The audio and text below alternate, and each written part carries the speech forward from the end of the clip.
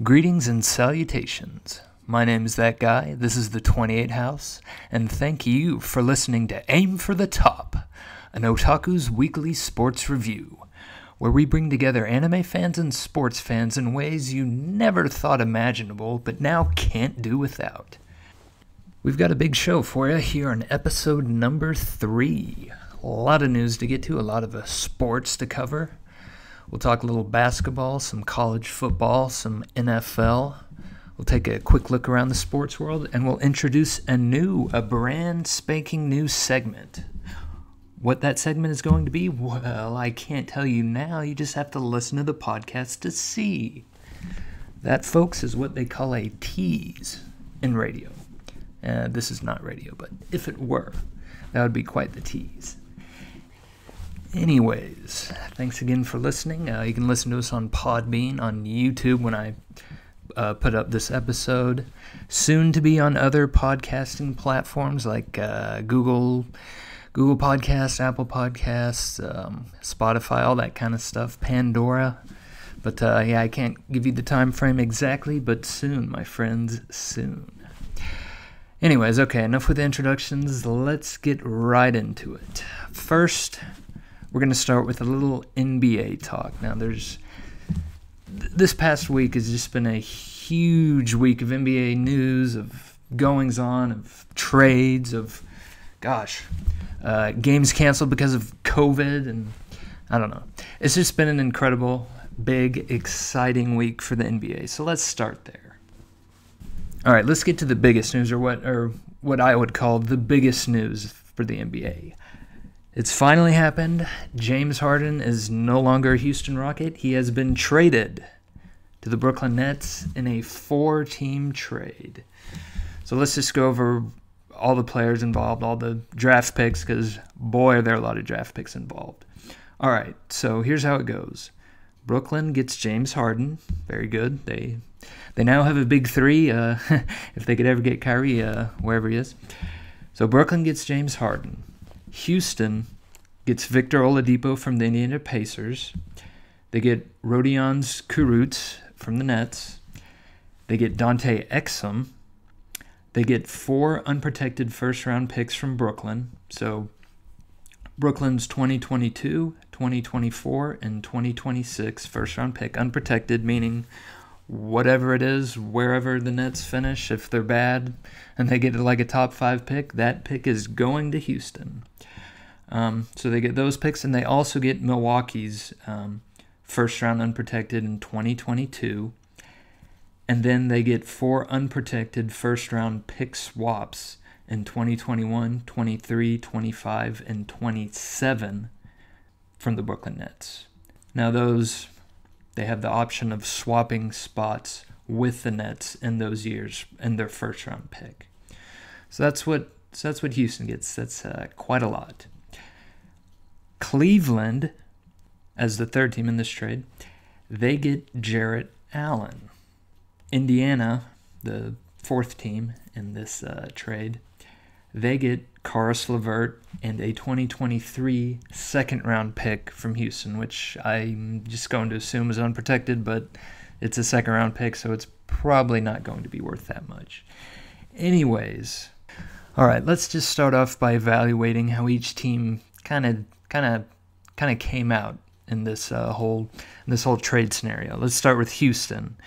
So Houston, basically, this is obviously a move for the future. They're trading away their franchise centerpiece for a bunch of future first-round picks. They get back Victor Oladipo, but his contract is expiring after this year, so that means more money that they'll have in salary cap room. So basically, they're trying to rebuild the team. They tried winning with James Harden. They paired him with Dwight Howard. They paired him with Chris Paul. They paired him back again with Russell Westbrook. None of those worked. So Houston is just rebooting. This gives them, with Oladipo's expiring contract, that gives them some salary cap flexibility in the future, and they get a ton of first-round draft picks that they can use, hopefully restock their team.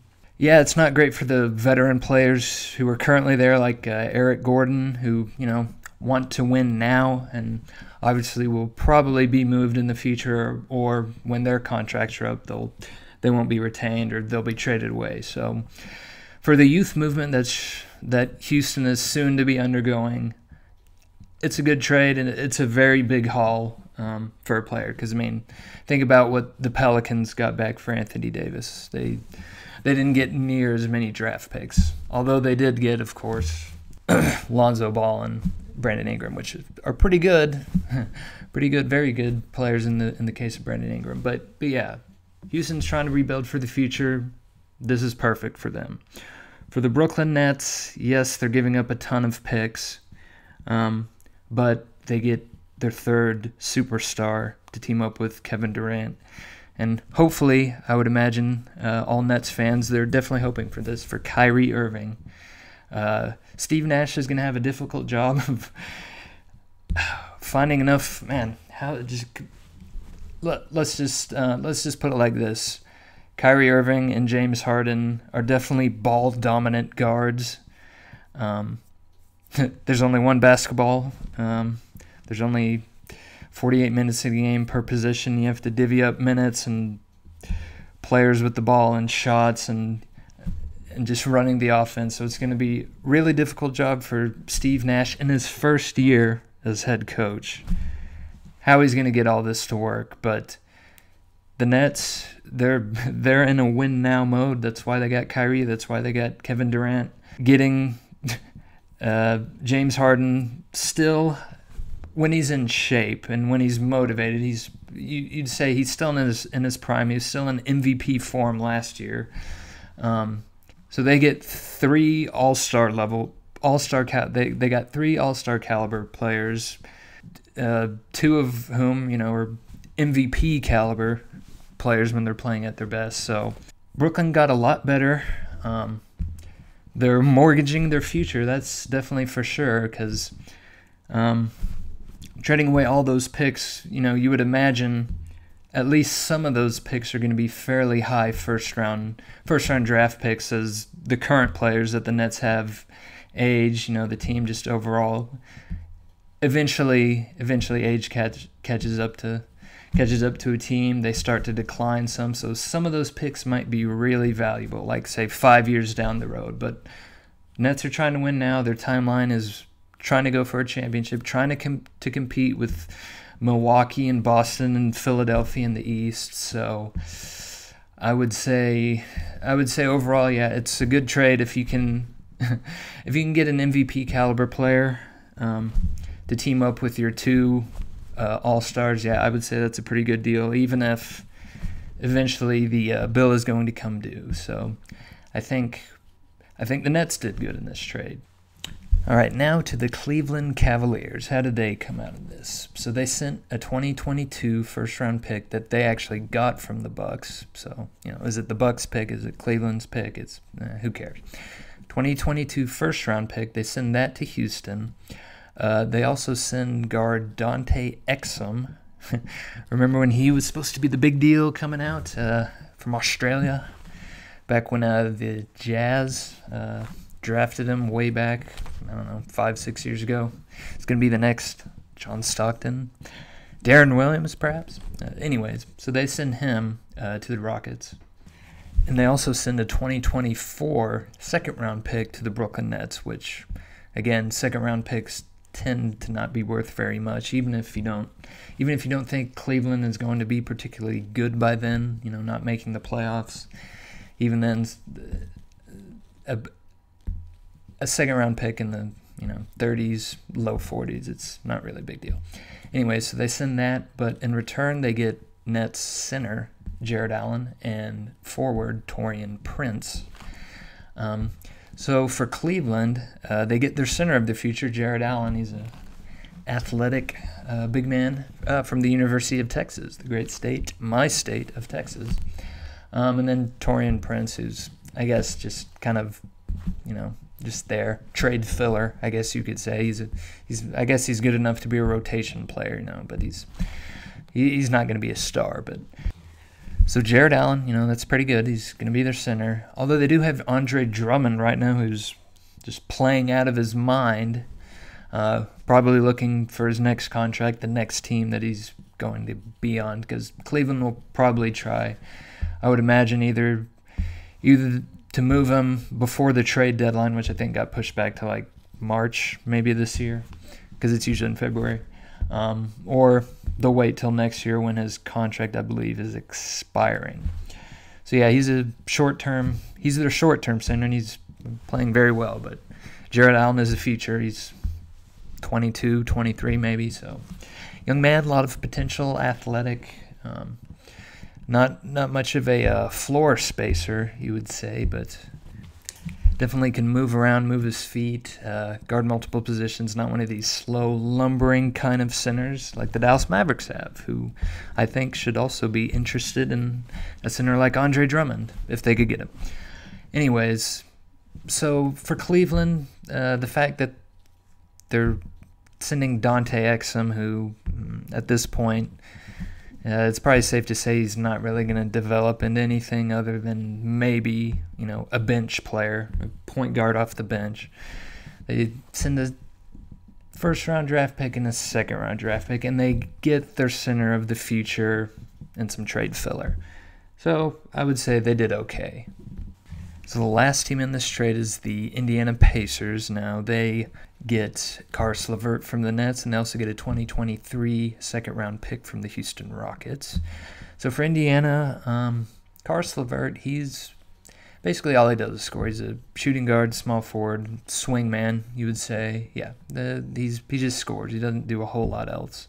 And he's not a particularly efficient scorer. His two-point field goal percentage is 3-point field goal percentages, true shooting, his effective field goal percent. Not the greatest of scorer, but he does go to a team that has, I would say that they have a good young team in Indiana. They got Domantas Sabonis, they got Malcolm Brogdon, they got Miles Turner, they got T.J. Warren. They've got some pretty good pieces there. They're currently 7-4. They're fourth in the East. They're trying to get out of the first round, and they've been to the playoffs quite a few times these past few years, but they just can't get out of the first round. They're kind of stuck with being first round fodder, you would say. So they're trying to get out of that trap, and who knows, maybe Karis LeVert blossoms into efficient 20-point per game plus scorer that he's shown flashes of with the Nets. So I would say, yeah, they give away Victor Oladipo, who's a very good player, but he was also coming off a ruptured quad tendon, which just sounds like a horrible injury to come back from, especially for someone as athletic as him and who relied on his explosive athleticism like Victor Oladipo did. And, he was struggling some this year, as you would expect, coming back from such a severe injury. And, there had been talk that, he kind of wanted out of Indiana anyways. So the fact that they were able to ship him and get a good young player in return who's got 2 years, I think, left on his contract this year and next year for roughly 37 million, something like that. So it's not unreasonable. And he has room to grow. He's coming to a team that has a lot of talent, so he's, not going to be asked to be the main scorer, create shots at clutch situations at the end of games, high leverage situations. So I would say it's a pretty good situation for him. So good for the Indiana Pacers. They give up something to get a little something. So I like that for them. So I guess for all the teams involved, I think they got something of value. I think all four teams we know what they were trying to do with this trade. For Houston, it's going young. For Brooklyn, it's win now. For Indiana, it's get back a useful, still in his 20s, in his prime player. For the Cavaliers, get two young players, one of whom is going to be your center of the future going forward.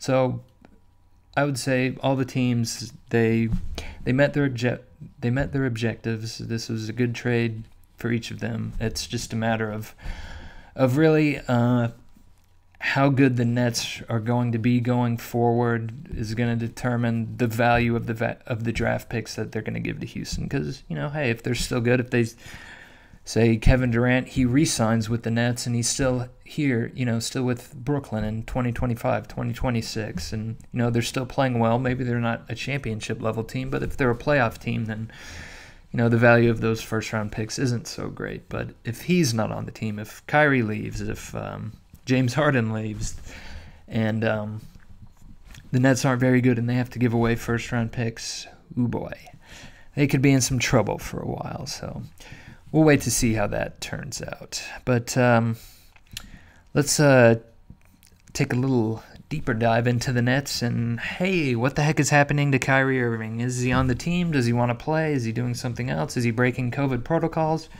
Who knows? So, yeah, he hasn't been with the Nets for, over a week. He's missed multiple games. His coach doesn't know where he is. His GM doesn't know where he is. He hasn't contacted his employer. He's shown up in pictures at a family party not wearing a mask. Is he helping on a politician in New York's campaign, I believe? Like they're running for, was it like Attorney General or something? I don't know. So he's getting involved with political activism. That's fine, but he is getting paid to play with the Brooklyn Nets, so he might want to show up for his job because he's making a lot of money, and they kind of depend on him. But even if he comes back, I guess we'll have to wait to see because there's pictures of him at apparently a family party, multiple family parties, in fact. And he wasn't wearing a mask. That's NBA. NBA doesn't like that, especially with how the NBA's had to crack down recently on their COVID protocols, making them more stricter since they had to cancel games for a couple days straight there. That's definitely not a good look for Kyrie. If you're a Nets fan, I don't even know what you're thinking right now because if you can get all your three stars playing together and get your rotation worked out and get some team chemistry, this is a really talented team. Kevin Durant doesn't look like he's lost much of his step coming off his injuries. I suppose we should say injuries since he pretty much, he got injured last year and then he re-injured himself pretty much right away after he came back. So, yeah, let's just say Kevin Durant coming back from his multiple injuries that last season with Golden State. They know they have a really good team. They're in win-now mode. The East, everyone's, I'm sure, going to say it's going to be Boston or Milwaukee and maybe the Sixers and perhaps the Nets. But if they have all three guys playing, me personally, I'll take the Nets get out of the East. I'll take Kevin Durant over Giannis any day of the week, even though sure maybe Giannis is a better overall player because he adds more defensively, but Kevin Durant's got unique unicorn-like offensive skills that don't come around very often. He's a generational talent, and throw him with James Harden and Kyrie Irving, that's a pretty good team. All of this is a way to say Net fans must be just ripping their hair out, just wanting to know why Kyrie is doing this. Why isn't he showing up? Why can't he at least tell the team where he is when he's going to come back? Put Steve Nash in a really difficult spot. This is his first year. He's learning how to become an NBA coach and what he has to deal with as a player, just saying, see ya, 1 week into the season. So very difficult for Steve Nash. Hoping the best for him because he is a former Dallas Maverick. So I'm always sentimental about my Mavericks and former Mavericks. Anyways, so the Nets, hopefully they can figure that out. Although I did find it interesting that their GM, Sean Marks, and this is in reporting from ESPN today, in some comments, he mentioned that Kevin Durant and Kyrie Irving were both, they were both supportive of this trade to go get James Harden. But in his comments, he didn't really clarify, when did Kyrie, when was he supportive of this, proposed trade? Because I'm just going to assume they've been working on this trade for a number of weeks. It wasn't just something, split of the moment kind of thing. So when exactly did Kyrie say that? Was it recently? So does that mean, has he contacted Sean Marks just about the James Harden trade? Or has he told him anything else, like where he is or when he's coming back? Or, yeah, it's just kind of strange, just uncertain the exact time frame that Sean Marks was talking about when he said that Kyrie and KD were supportive of that trade. Anyways, hopefully, the Nets getting back could be good for the league, because who doesn't love superstars doing their thing, putting up amazing shots, entertaining, doing all that. But yeah, he's really kind of sabotaging his career, and who knows what could happen? Could the Nets void his contract by saying, well, he's not showing up, he's not doing his job. Yeah, he's done. We're parting ways with him. Who knows? It remains to be seen. The whole thing is just a mess for the Nets and for the NBA to try and figure out what's going on. But hopefully Kyrie rejoins the Nets and we get to see the best version of the Nets, because I really do believe that they're going to contend for the East title. And all three of them on that team, on a team, playing well, playing with some cohesion, some stability. Yeah, give me the Nets. All right, we turn from the Eastern Conference to the Western Conference. Let's check in with my Dallas Mavericks. Kristaps Porzingis has finally returned. So yesterday, because I'm recording this on Thursday, January 14th, the Mavericks beat the Hornets. We got revenge on them. Yes, revenge was what we were going after. Mavericks beat the Hornets 104-93, and it kind of wasn't that close. I mean, they were up by 17 at halftime. Yeah, the game was over at halftime. The Hornets chipped away mostly in the fourth quarter when they didn't really care, when the Mavs didn't really care. Easy win. Luka had another near triple-double. He was 34 points, 13 rebounds, 9 assists. KP played 21 minutes, I believe. He shot 6 of 16 for 16 points. He was 4 of 9 from three-pointers. He didn't rebound very well. He only got 4 rebounds, but that's okay. Willie Cauley-Stein and Luka rebounded for him. So yeah, it was a good performance by KP. Nice to see him, at least shooting-wise, looking like himself, being able to shoot off the dribble, to catch and shoot, do a variety of offensive, uses offensive weapons he has, showing his versatility. So it was good to see KP back. Doesn't look like he's showing any ill effects from that knee injury that he had and the surgery he had in the offseason. I would assume going forward, Rick Carlisle. Oh boy, it's hard to say. Rick Carlisle. Hard to say. Yeah, I would imagine Ricky. He's gonna slowly ease KP. Back into games. I don't imagine for the regular season. I don't imagine they want him averaging, say, more than about 30 minutes per game. And who knows, they might even want less just to save him. So yeah, it's good to have him back. Good to see him back in the rhythm of things. Hopefully he gets into a good rhythm offensively and defensively, because he's a very good defender. And the Mavericks will definitely need him if they're going to improve their defense, which was a huge problem last year, and particularly in the playoffs.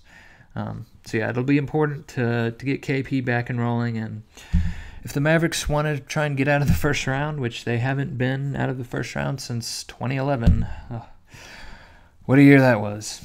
Yeah, if they want to get a top 4 seed and move out of the first round, yeah, they're definitely going to need KP playing it close to his best. So to recap, good win for the Mavs. They improved to 6-4. They're in 6th in the West. They got a game coming up against the Milwaukee Bucks. That should be very interesting, very fun to watch. So yeah, I'm feeling pretty optimistic about the season going forward. So that is the Mavs report. Now let's go to another team in the West who maybe is a bit of a surprise. They didn't make the playoffs last season, but I imagine they were hoping that they'd at least be in the playoff mix or in the mix for that for the play-in spot, as the 9th seed. And that team is the San Antonio Spurs. Yes, the team just down a couple hours, well, more than a couple hours from the DFW area, more like 5 hours to San Antonio. But yeah, just down 35, let's say. The San Antonio Spurs. Yes, they currently sit at 7th in the West. They're 6-5. They've been an interesting team, I guess you would say. They have some good wins. They have wins against the Lakers, against the Clippers, and then the Thunder, who are surprisingly, hanging in there. But they also have some losses to Minnesota and New Orleans, and that's not so great. They have won 4 of their last 5, which is nice. But when you look at some of their team ratings, they're not all that great. So they're 18th in offensive rating, and that's just a measure of how many points they score per 100 possessions. So they're 18th in that. They're 16th in defensive rating, which is how many points you allow per 100 possessions. And then net rating is just your offensive rating minus your defensive rating. They're 17th in that, so that's not great. They're in the bottom third of the league in the number of 3-point shots that they attempt and in field goal percentage. Although they do shoot the 3-point shot pretty well, it's just they don't take a lot of them, and that's in large part due to because DeMar DeRozan does not take a lot of threes, and he's their top scorer. He takes the most shots. They're actually their turnover percentage. So there's a stat. It's the estimated number of percentage of turnovers a team commits in 100 possessions. So that's the turnover percentage. They're actually first in the league at that. So they're very good at protecting the ball. They're also in top 10 on opponent free throws. So in other words, they don't send the other team to the foul line all that much. They're in the top 10 in that, that's a nice stat. That means they're not getting in a bunch of foul trouble, giving teams easy points. So that's good. And also as a team, their net rating is actually negative 0.9, if you can believe that. They got a negative net rating, and yet they still have a winning record. That's interesting. Actually, and there's a metric called expected wins, which maybe in another segment we can go over that. But yeah, it's just a prediction of how many wins a team is predicted to have based on how many points they give up and how many points they score. Anyways, based on that, they would be predicted to be 5-6, so they're 6-5, so which is one game ahead, and they're actually playing the Houston Rockets right now. And the last time I checked, they were leading the game. So hey, maybe they'll move to 7-5. So good for them. Anyways, my point is some of the stats with the Spurs, they're kind of not so great, but hey, they're 7th in the West. They're firmly in the playoffs, having a good start to the season. DeMar DeRozan is playing very well. He's averaging 21.2 points, 7 assists. That's pretty impressive. He's shooting 49% on his field goals. He is shooting 39% on three-pointers, although he doesn't take very many per game. He's got a 60% true shooting rate, which takes into account two-pointers, three-pointers, and free throws. And he's posting a very nice 23.4 player efficiency rating, also called PER, which we might get into in another segment. I'm not promising anything. I'm just suggesting maybe we can get into what that is. In other words, but for now, 23.4, that's very good. That is all-star. That's all-star caliber player efficiency. So very good. Very good for DeMar DeRozan. Gosh, he's been in the league for a long time. He's 31 years old at a USC. Old man doing his thing. I like seeing the veterans still showing that they got something left in the tank. So that's good. And as a team, they actually do have kind of a good mix of young players and old players. So they got DeRozan. They still have LaMarcus Aldridge. They got Patty Mills, but they're also working in some young players. So they got DeJounte, or is it DeJounte, or is it DeJounte? I'm still not sure how his name is pronounced, but Spurs fans, if you know how DeJounte Murray's first name is pronounced, please tell me. They got Lonnie Walker. They got Keldon Johnson. They got their first-round pick from this year, Devin Vassell. They got Jakob Poeltl, big man from Austria. Came out of Utah, played college at Utah. They got him. They also have Rudy Gay. There's another important veteran contributor for them. So they have a good mix of old and young players making good contributions, although some of the younger players might want... they're hoping they'll develop into a little more efficient of players. But anyways, I would say the Spurs are having a pretty good start to the season.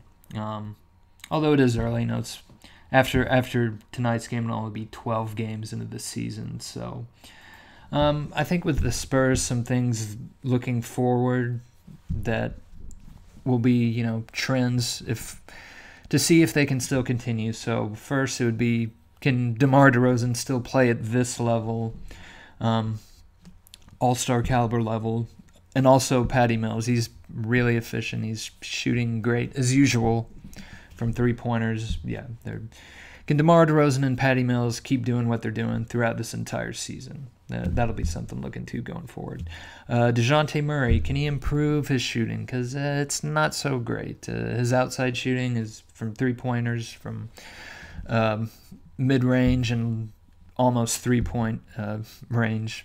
Let's just call them the longer two-point shots, which incidentally tend to be the most inefficient shots. And he does take some of those. So if he can improve his shooting from there, and probably more so if he can just improve his three-point shooting a little bit, that would help them a lot.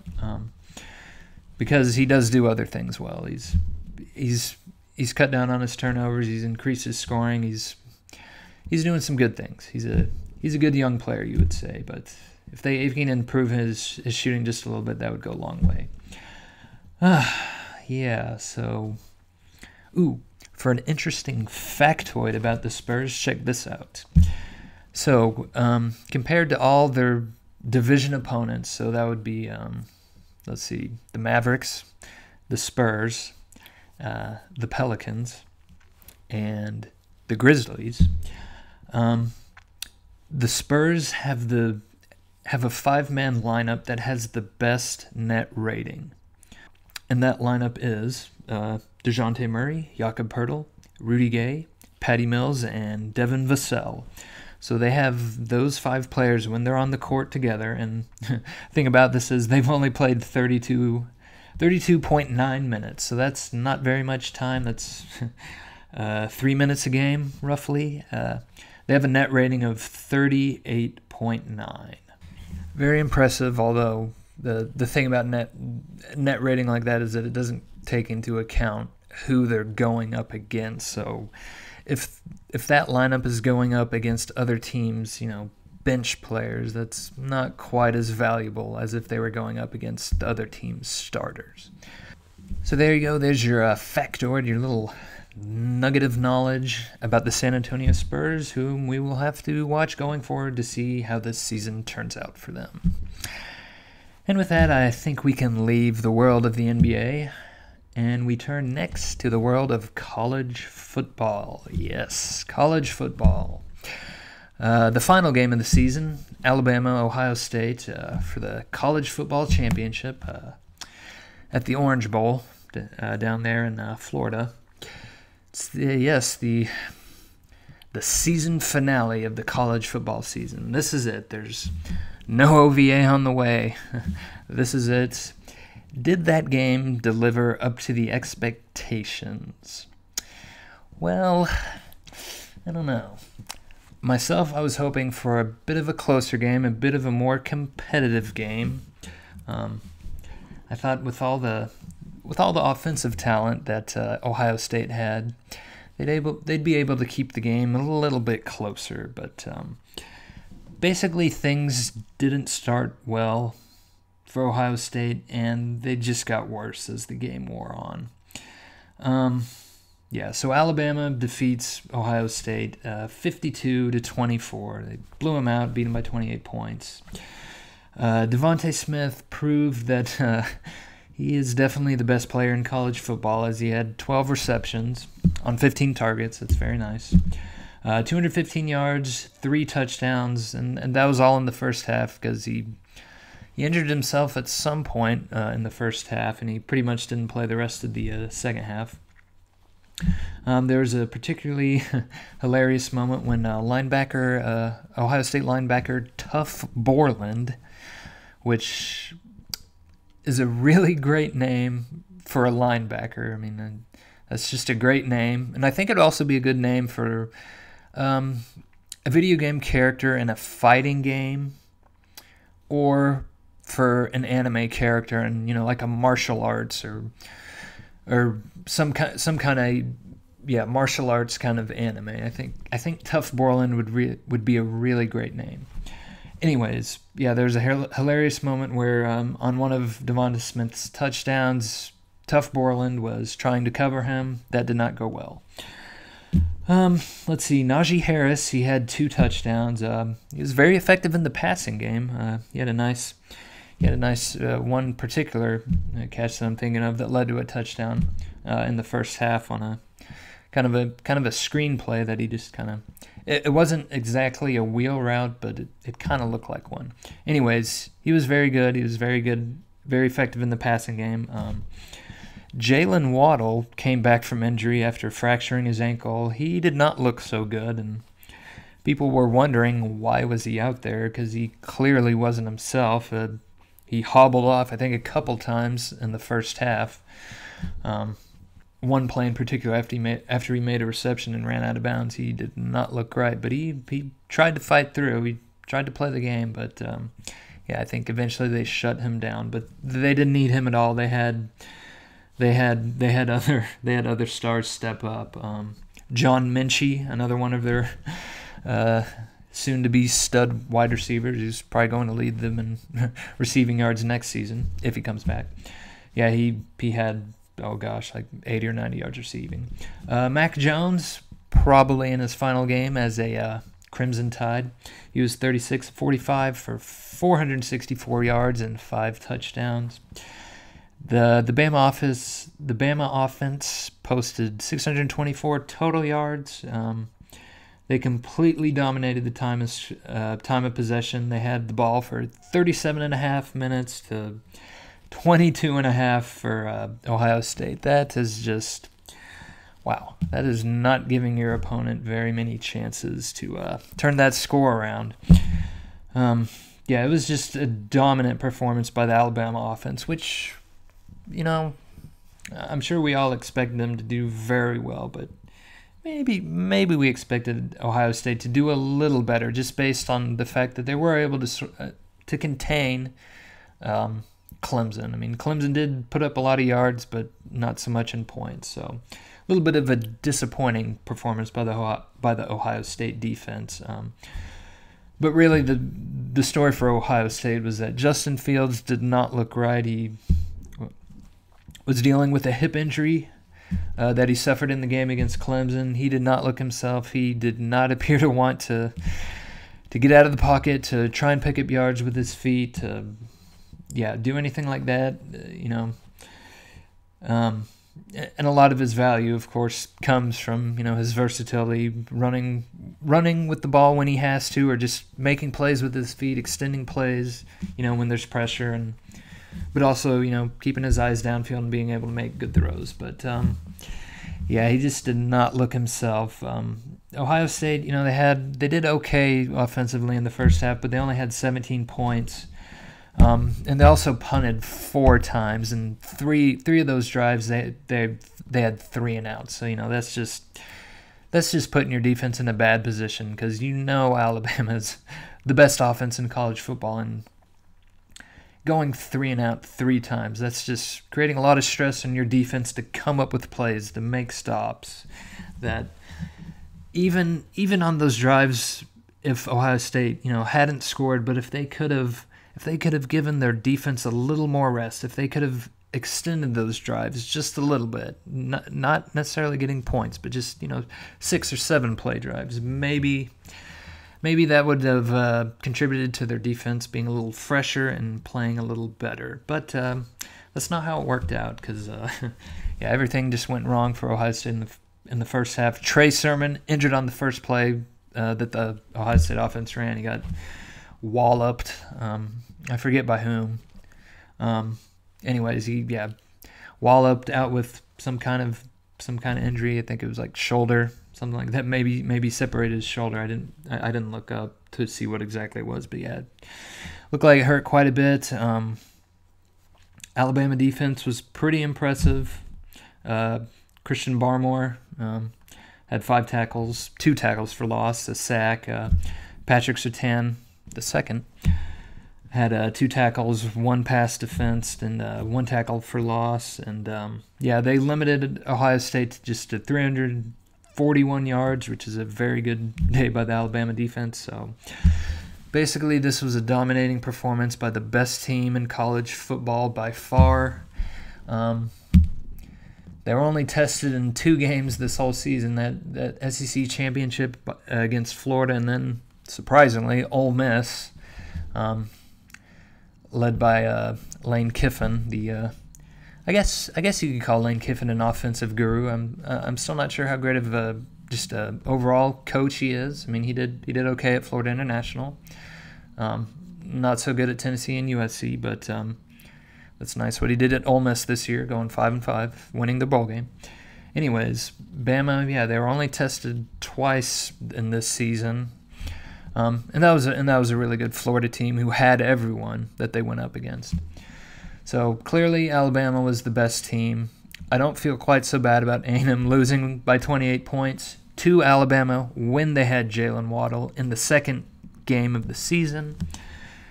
So yes, congratulations to Alabama. Another national championship for Nick Saban, his 6th with the Alabama Crimson Tide, his 7th overall. He won the 2003 championship with LSU in quite a different manner than he did with this Alabama team. He was all defense back in those days with Saban, and back when he was at Michigan State. And I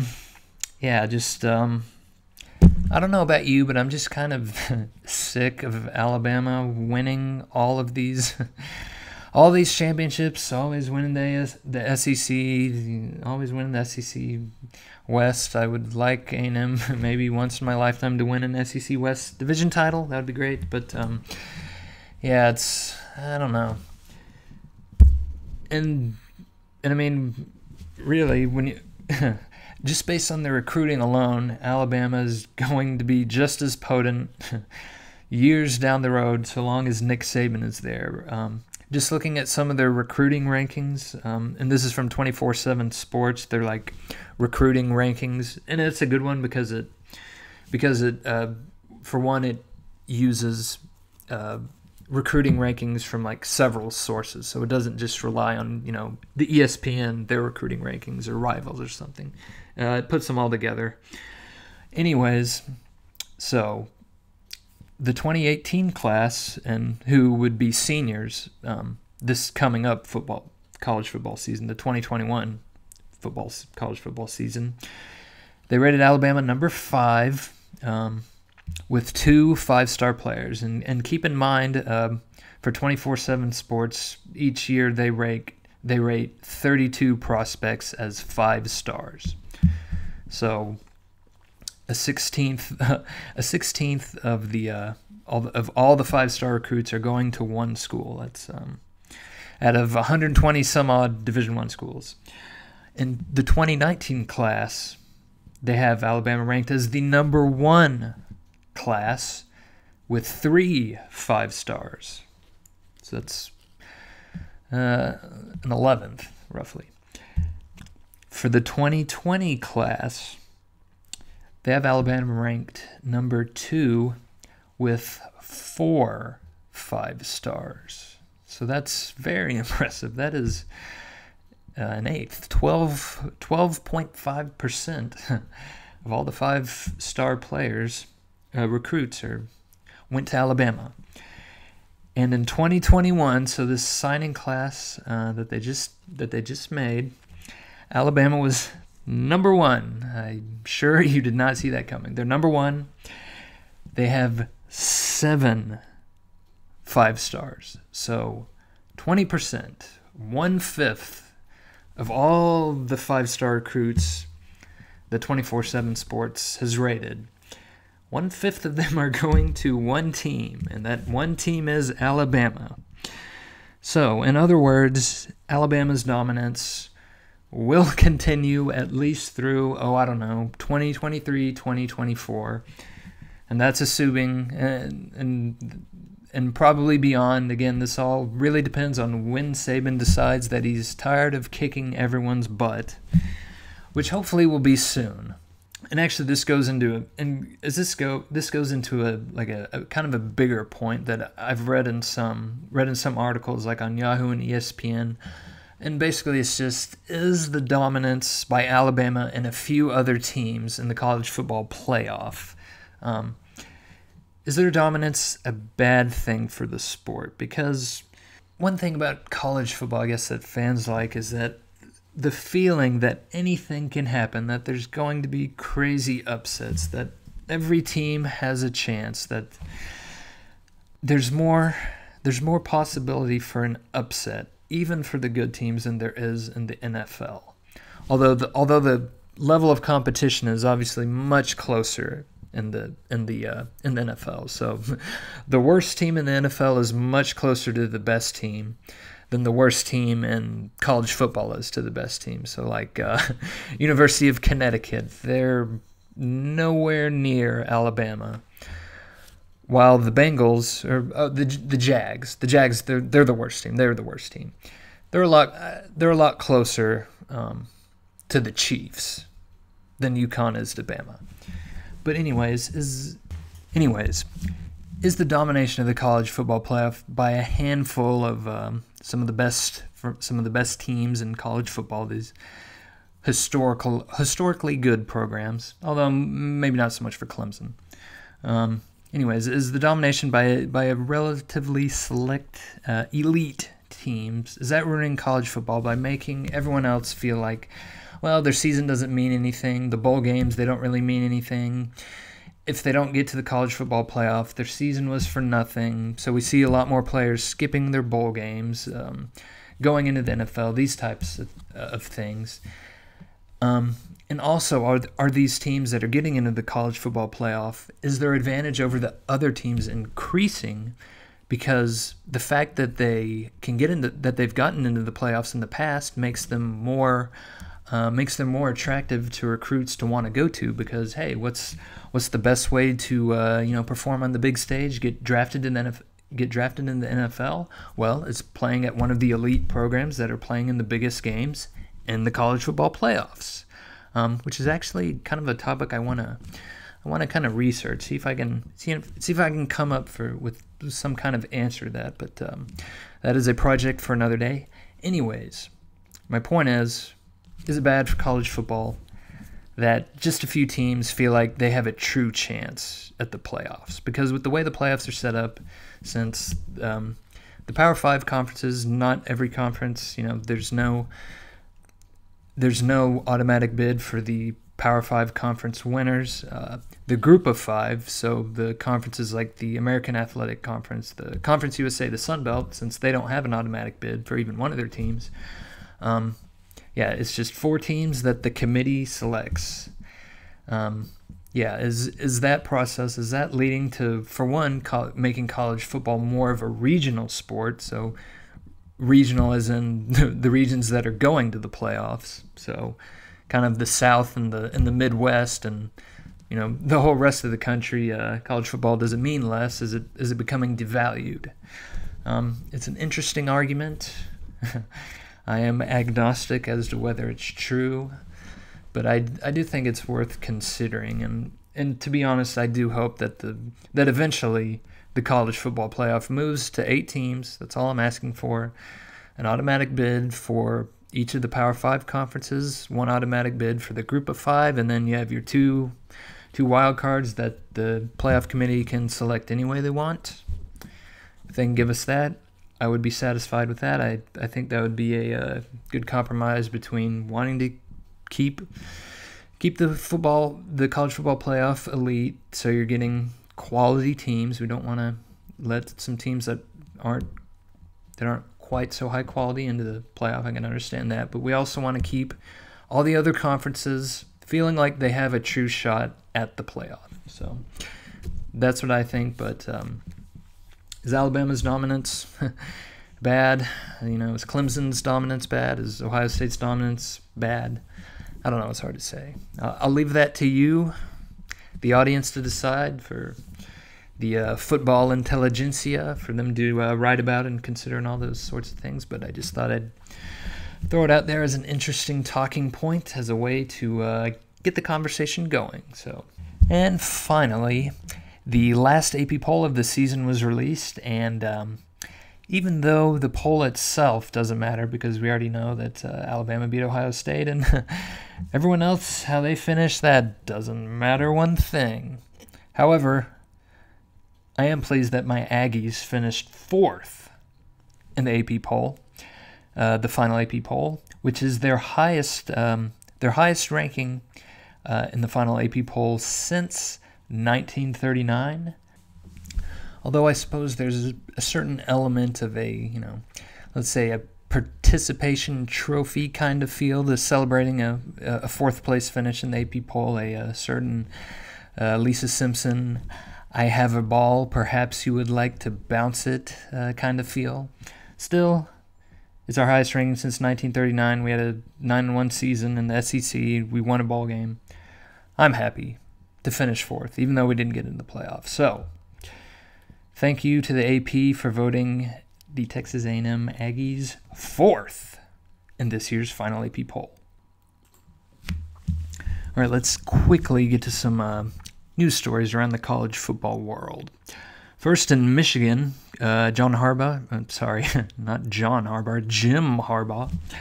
signed a new 4-year extension with Michigan that is going to pay him $4 million per year as his base salary, but there's a lot of incentives that can push up his salary a lot higher. So he'll get bonuses for division title, conference title, a New Year's Six berth, and a college football playoff berth. So that seems, kind of, I think that's a reasonable kind of contract.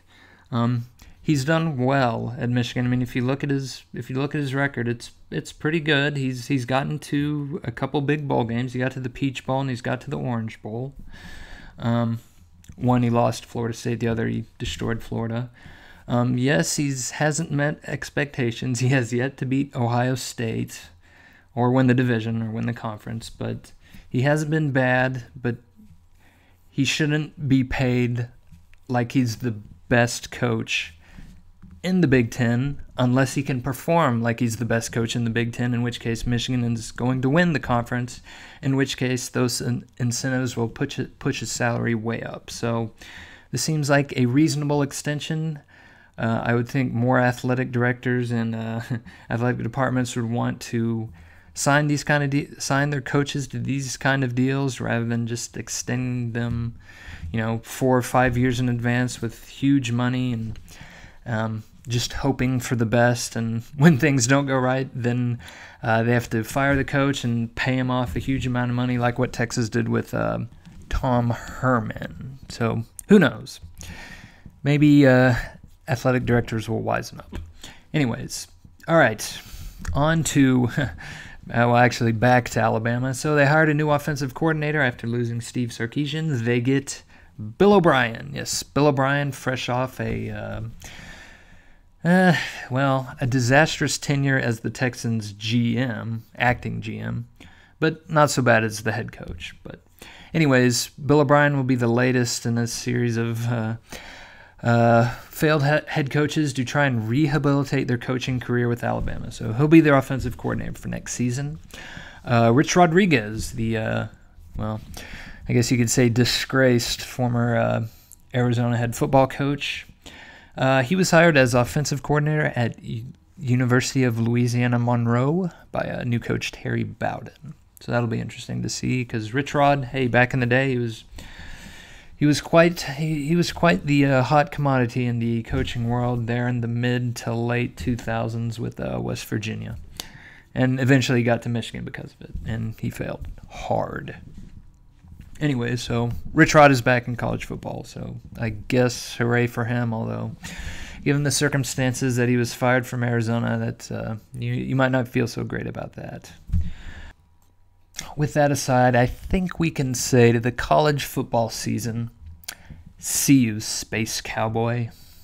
Moving on, finally, to the week that was in the NFL and the Super Wildcard Weekend. All right, but before we talk playoffs, let's talk about some coaching news going on. First up, the Jags finally got their man. They hire Urban Meyer, fresh off doing college football work for Fox. He is the new Jaguars head coach.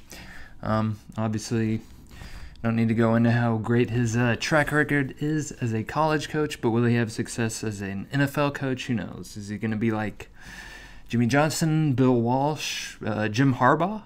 You know, those are college coaches that had success there, and then they went on to have NFL success. Or is he going to be more like Steve Spurrier or Nick, I will not be the coach at Alabama, Saban, who in their stints in the NFL did not quite so good. So it's an interesting hire by the Jags. It's definitely a splash hire, and it's also pretty cool that they get the first overall pick, and they're almost certainly going to pick Trevor Lawrence. So it'll be interesting to see what Urban Meyer can do with Trevor Lawrence. Next, the Eagles fired Doug Peterson, which is very unkind of him after he took the effort to sabotage that last game for them in order to preserve their draft position. It's very, very unthoughtful of them, but apparently there was, I guess, behind the scenes some tension between the front office and Doug Peterson concerning Carson Wentz and Peterson's staff. So, yeah, it was just a bad situation all around. Doug Peterson, he is gone 3 years after leading the Eagles to a Super Bowl. Dan Campbell, maybe to the Lions. It's being reported that I guess they're considering him. I don't know if they've met with him yet, but his name has been tossed out there as potentially being one of the leading candidates. He was an interim head coach for Miami when Joe Philbin got fired, and I don't remember what year this was. I think maybe 2013, 14, maybe 15, somewhere around there. He was the interim coach. He went 5-7, so not so great there. But longtime NFL player, played a few seasons for Dallas, actually, 3 seasons, and he's from Texas A&M. So of course I have to be overly optimistic on his chances as being a quality head coach. So, yeah, maybe the Lions are going to go with Dan Campbell, or maybe they'll go somewhere else. We'll see. But the Jets, yes, the New York Jets have hired Robert Saleh, the defensive coordinator from the 49ers, to be their new head coach, to lead them into what will certainly be a sparkling future behind the arm of Sam Darnold. Possibly. We'll see what they do with that. So yeah, congratulations to the Jets. You have a head coach. Good for you. All right, got that out of the way with. Now let's go to the games. So let's start with let's just go in the order that the games happened. So let's go Saturday's first game. We'll go Bills with Colts. Bills eke out a victory, 27-24. Josh Allen, yes, he was very impressive in what was his second playoff game. His first playoff game last season, he was kind of a little bit wild some of the time. But this game is great, 26 of 35 for 324 yards, 3 touchdowns, 1 with his legs. He was also the Bills' leading rusher with 54 yards. Stephon Diggs did his thing. He had 6 receptions, 128 yards, a touchdown. Yeah. Bills' offense, once they got rolling, it took them about a quarter or so to actually start getting rolling. But after that big drive at the end of the first half, where there's less than 2 minutes left, they just stopped Indy from from converting on 4th and goal, and yeah, they went down and got a touchdown. Yeah, from that point, the Bills' offense was rolling. I really think the story of this game was more about what the Colts didn't do. Rivers, he was pretty good. He was 27 of 46. He had 309 yards. He had 2 TDs. He didn't get sacked, which is nice for a quarterback who doesn't have much mobility. But the one thing is that he didn't really push the ball down the field that much. He only averaged 6.7 yards an attempt. Just looking at his passing chart, there's just a few long shots that were taken. TD to the tight end Jack Doyle, that was nice. But yeah, just a lot of short stuff inside the numbers, as they say. Just kind of a conservative kind of passing game plan by the Colts, and then of course there were some of the decisions. So the decision at the end of the first half. So they had it, 1st and goal, and they couldn't punch it in. They had the opportunity. It was 4th and goal. They could have kicked the field goal.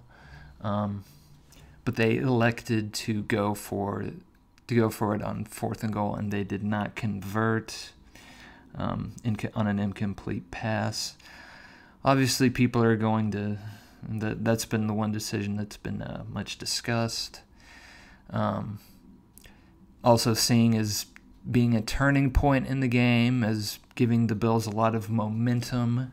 If you're one of those people who believe in momentum in sports.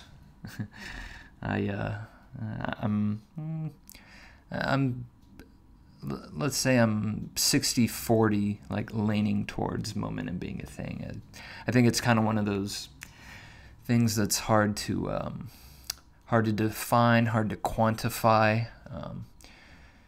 In some from certain perspectives, you would call momentum an unobservable variable. So it's a variable that we think influences other variables, like, for instance, how a team performs, how their ability to win a game, to come back in a game that they're losing, stuff like that. It's one of those things that we think exists and affects other things, but we're just not sure how to measure it.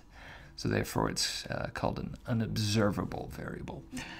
Anyways, myself, I like going for it on 4th down. The Colts have a good running game.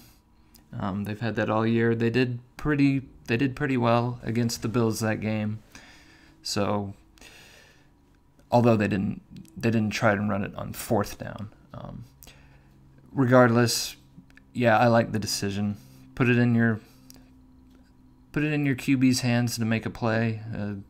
Phillip Rivers, I was about to say your Hall of Fame QB, but I don't think he'll get into the Hall of Fame. I mean, he certainly has the stats to get into the Hall of Fame, but part of the deal with a quarterback is getting to Super Bowls and winning a Super Bowl. That's what really puts QBs in the Hall of Fame. So I don't think Phillip Rivers will quite get in there, but he's a very good quarterback, and he started off slow this season, but he's playing very well. So I like that decision. It didn't work out, but I'm not going to say it led, to the Bills getting a bunch of momentum that let them win the game, or it demoralized the Colts so much that they weren't able to recover, but too late. So I'm not one of those people. Anyways, but the one thing really that I thought was bad about the Colts was that last drive that the Colts had. It was, they were down 27-24. They had the ball. After the kickoff, they had about 2 minutes, 30 seconds left on the clock. So you would think they would be, all they need is a field goal to tie the game. So you would think they would be able to move the ball down the field just a little bit better than what they were able to. I mean, you can use the middle of the field. You don't just have to throw to the sidelines where the defense knows that you're trying to go, so they're going to defend that and try to push you back into the middle of the field. You can use the middle of the field. You have plenty of time. You have the 2-minute warning. When you have to, you can clock the ball. So you have plenty of time. You can run your offense. You could even maybe once or twice you could run, like if it was third down and short or fourth down and short, and you needed to run, you could do that, and that would be okay, as long as you're running your offense with a bit of urgency, and when you can get out of bounds, you try and get out of bounds. But just that whole drive, it was just really bad. It was just really bad clock management. No urgency getting up to the line of scrimmage after they completed passes. Receivers, when they caught the pass, not fighting to get out of bounds. And they did run. They did run on a 4th and 1 to pick it up. But then after the run, it took way too long to get into the next play. They were taking so long. They should have just spiked the ball just to get, just to stop the clock. But it was just terrible clock management at the end of the game, to the point where with 4 or 5 seconds left, they were still only at midfield. So it took them 2.5 minutes almost just to get 25 yards down the field to the 50-yard line. And then on the last play, Phillip Rivers can't even throw it into the end zone. He can't even throw it since he was behind the line of scrimmage by a few yards. He threw it about 53 yards. He couldn't even get it to the end zone. So even in the miracle situation that T.Y. Hilton had caught the ball, he would have still had to run past Bills defenders to get into the end zone. So that play was, yeah. Hail Marys have little chance of working most of the time, and on that one, it just basically had no chance. So yeah, it was a terrible end to the Colts season. I'm sure they felt like they should have won that game. They were up. They let the Bills come back. They let the Bills offense get rolling. Congratulations to the Bills. They are moving on to the divisional round. The next game on Saturday, the Rams had a very impressive, very I would say maybe surprising victory against the Seahawks, just in the way that they were able to completely dominate the Seahawks with their defense. They had 5 sacks. They had 10 QB hits against Russell Wilson. They held Russell Wilson to 11 of 27 passing for 174 yards, and one of those was on a crazy broken play where Russ kept the play alive, and DK Metcalf got open because the play, was breaking down, and I guess the cornerback, I don't think it was Ramsey on that play, although it might have been, but they just kind of lost contact with him, and he got open for that long touchdown. But besides that play, Russ it was just a terrible day. It was a game in which Seattle did have their starting offensive lineup, so they had a couple guys I think injured, and they had their starting offensive lineup that they had at the beginning of the year. Those guys were all back, and it still didn't make a bit of difference. A very costly. Russ also threw a very costly interception in the second quarter, I think. On a wide receiver screen pass, which that's a very safe throw to make. You would not expect that to be intercepted by the cornerback, but a blown assignment by the receiver. He didn't get a good block on Darius Williams. And Darius Williams read the play exactly. He knew exactly what was going to happen, and he just stepped in front, and he dashed his way to the end zone, and that put the Rams up 13-3. And from that point in the game, the Rams basically their offense was always in a favorable situation. So during that game, of course, John Walford, he got injured. He got hit by Jamal Adams. He got injured on a hit by Jamal Adams. Looked like he had a concussion possibly, or maybe a neck injury, something like that. He had to be taken off the field. put Goff back in, who just had surgery on his thumb. He wasn't great, but he did get it done. But the big thing was the Rams are always in a favorable position for their offense. They were never forced to make plays that they had to make, in order to convert this first down, to keep this drive going, to get this score. They were always able to run their offense the way that they wanted to, which in this game meant a lot of Cam Akers. He had 131 yards rushing, 45 receiving. Basically, they were able to minimize what they needed Jared Goff to do. He made a couple nice throws. He had a nice throw to Cooper Kupp, but he was only 9 of 19, 155 yards. He did have one touchdown, so that was nice. But basically, they didn't need him to make a lot of throws. They didn't need him to extend a lot of drives. He just needed to do enough and to not make any mistakes. And the Rams were going to be able to win that game. And they were going to be able to win it easily because they completely controlled the flow, the pace of the game, the way Seattle wanted to play. Because, Seattle generally is under Pete Carroll, been a run-first team, and then let Russell Wilson do his thing, let Russell Wilson be efficient, make good throws, especially on long throws. He's really good. He's a really good deep thrower because he's got a very good arm, very accurate, although he sometimes struggles, I guess, to see downfield because he's rather short for a QB. Anyways, Seattle's offense wasn't able to do anything. They score a garbage touchdown at the very end, but this whole game, Aaron Donald was unblockable. When he got hurt, the guy that came in for him, whose name I can't remember, he was unblockable too. It didn't matter that they lost Aaron Donald. Leonard Floyd was amazing. Jalen Ramsey did this Jalen Ramsey thing, frustrating.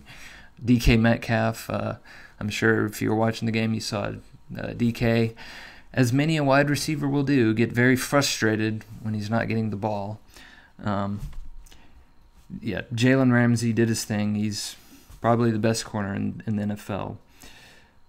The whole Rams defense played incredible. They even looked like they got Russ a little frustrated, and he's not the kind of QB who gets frustrated, who shows negative emotion like that on the field very often. There's a play, I think it was in the third quarter, where Russ drops back. It was a pass play. He gets pressure up the middle. His running back is sort of in the flat, but there's not really anything going on. Like, he doesn't have any blockers in front of him or anything. So Russ just bails on the play. He just throws the ball at the running back's feet, incomplete. And you can just tell by kind of his body language that he was really frustrated with that play, because as soon as the ball was snapped to him, Rams defense was giving him pressure. The play had no chance of working. It got blew up. Whatever the play was supposed to be, it had no chance of working. And you could just tell by his body language and stuff that Russ was really frustrated with his offense, with the way the game was going. Whatever, he was frustrated at that point of the game, and it was just interesting because you usually don't see Russ get frustrated like that. I like to call him the shonen protagonist of NFL QBs. He's always got a positive outlook. He's always looking at what might be done if everyone can just pull together and give their best and do all this kind of stuff. And he's never negative. He always thinks he can achieve whatever he wants to achieve if he just gives the effort, just puts in the work, all that kind of stuff. He's total shonen protag. Anyways, I say that all to say, Russ, not the kind of guy to get frustrated. I'm not saying, that that's what, made the Seahawks lose or anything like that, or Russ lost his cool and, he wasn't focused enough to get his head back in the game, to lead the Seahawks to a victory, anything like that. I'm just saying, uncharacteristically, the usually imperturbable, that's a very hard word to say, the normally imperturbable Russ was quite perturbed on that on that particular play. But yeah, congratulations to the Rams. They move on. So the last day on Saturday, that would be the Washington football team taking on the Tampa Bay Buccaneers, and of course Tampa Bay won 31-23. Taylor Heineke got the start for Washington, which I guess they kind of kept under wraps. I mean, everyone was, I think, most people, I guess. Okay, maybe it was just me. I was expecting that, even though Alex Smith clearly wasn't all the way healthy, that he was still going to get the start. He has playoff experience. He has a lot of regular season experience, playoff experience. Very experienced. He's a good QB, although he wasn't playing particularly well since he came back from his injury. But no, they go with Taylor Heineke, who is, I don't know, what was he working, I guess, some regular job, and he was going to school, finishing up his degree at Old Dominion there. He got the start. He got the start for Washington, going up against Tom Brady, and he actually performed pretty well for his first playoff game. So the Bucs, yeah, their offense pretty good. Brady was 22 of 40 for 381 yards, 2 TDs. Leonard Fournette, there was a Leonard Fournette sighting, showing off that LSU power and speed. He had 91 yards and 91 rushes, a few receptions too. Yeah, it was a nice game. A little bit unexpected, I guess, maybe from Leonard Fournette, just because everyone's been, for good reason, been a little bit down on him with the way things went down with the Jags, and not being very good. He definitely wasn't worthy of that top pick. Gosh, I can't remember what the Jags selected him as, but he was very high first round pick. They definitely did not get value for that. Mike Evans, he had 119 yards, even though he still looks like he's not right, and might have re-injured himself or something. He was good. Cameron Brate, the forgotten man at tight end, what with Rob Gronkowski being there, but Cameron Brate had 4 receptions for 80 yards. Antonio Brown also had a touchdown. Yeah, the Bucs just had a good offensive day. The O-line, they mostly kept the pockets clean for Brady. I mean, he did get sacked a few times, but those were more the exception, not the rule. It wasn't like a lot of other times Brady, was running for his life, constantly with pressure, from the corners or up the middle.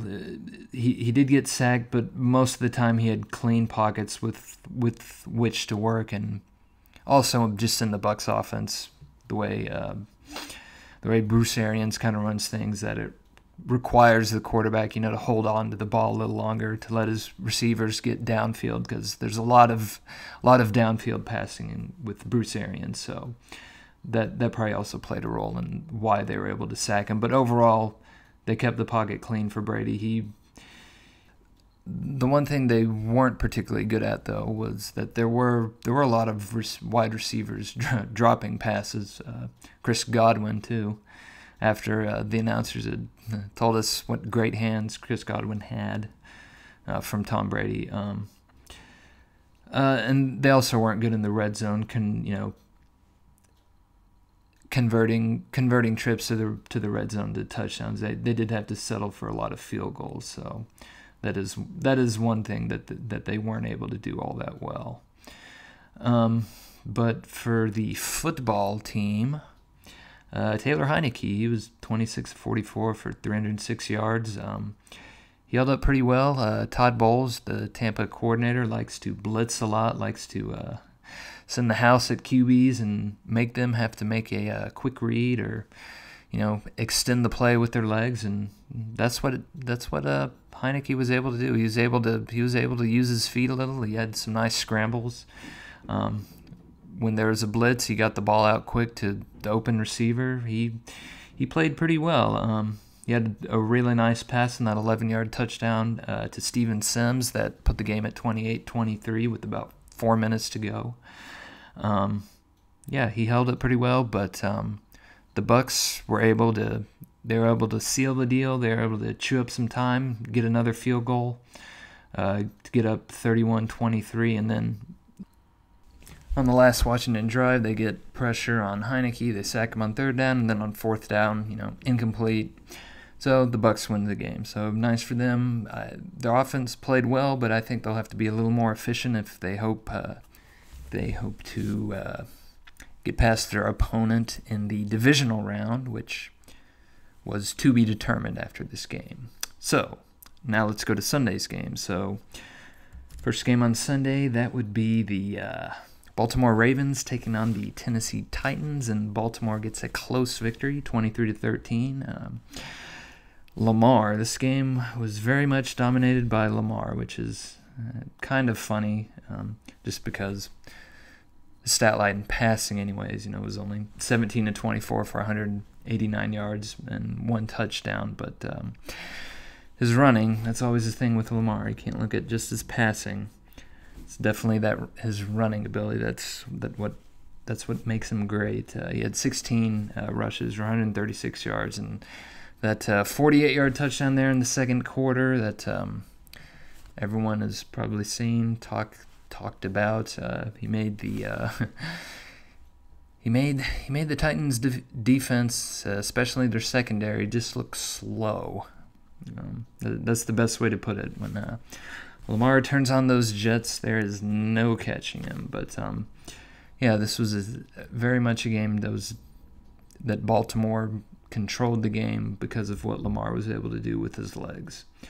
I actually kind of felt that the Tennessee defense, overall, they did give up a lot of yards. They gave up like over 400 yards. I think Baltimore had 401 yards, but hey, they only gave up 20 points. So as far as that went, they did do okay in limiting the amount of points, because Tennessee's defense has been garbage pretty much all year. So the fact that they were only able to give up 20 points, that was a good thing.